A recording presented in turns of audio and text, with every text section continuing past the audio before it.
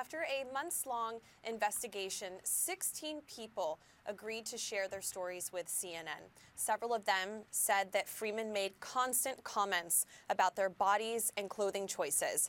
8 said that they were victims of harassment or inappropriate behavior. 2 of those 8 said that they were actually subjected to unwanted touching by Freeman. Now, something very telling is that only 2 of the people, Carol, that Ann and I spoke with were willing to use their names for fear of retribution and speaking out against someone as powerful as Morgan Freeman. Now, I want to share some of those stories that we were told, starting with one woman who was a production assistant on the movie Going in Style.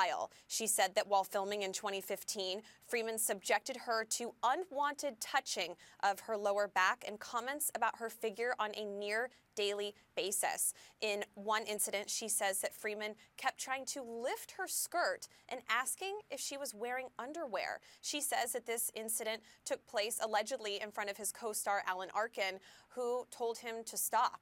He could not be reached for comment. CNN has also reached out to Morgan Freeman for comment multiple times, but we have not heard back.